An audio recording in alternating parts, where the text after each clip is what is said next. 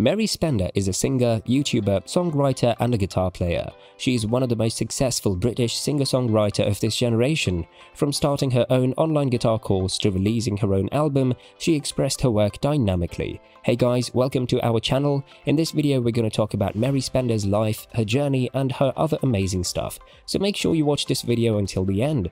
Mary Spender started her singing journey at a very young age of 6. She started learning guitar on her own from the age of 12 and started dipping her toes in songwriting from the age of 15.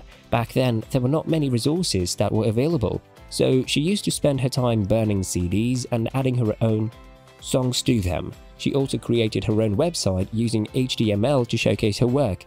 In her early 20s, after graduating with a classical music degree, she started working a 9-to-5 minimum wage job. She always dreamt of making a full-time career in the music industry, but she had to work other jobs so that she could pay for her daily needs. While working a full-time job, Mary started creating connections with other people in the music industry through LinkedIn.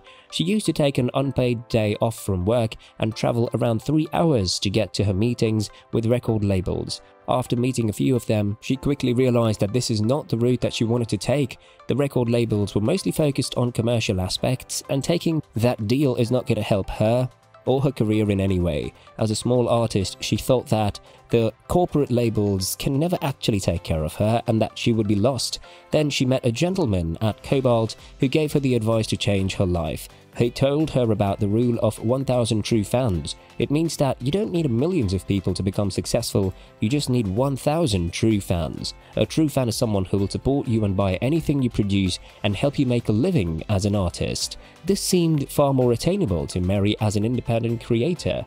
She's been doing YouTube since 2006, but after that moment, she focused more on interacting with people and creating a true community. She believes that follower numbers can easily be attained, but actually creating a community of true fans is far more difficult, but it is very rewarding. Although building a career in music without signing a contract is scary, Mary felt that working independently is better than signing a contract that is full of empty promises.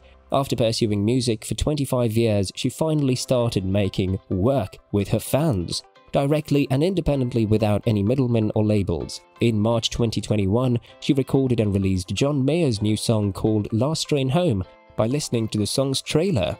The video went viral and John Mayer personally invited Mary to listen to the completed task before others. This was one of the most important turning points in her career.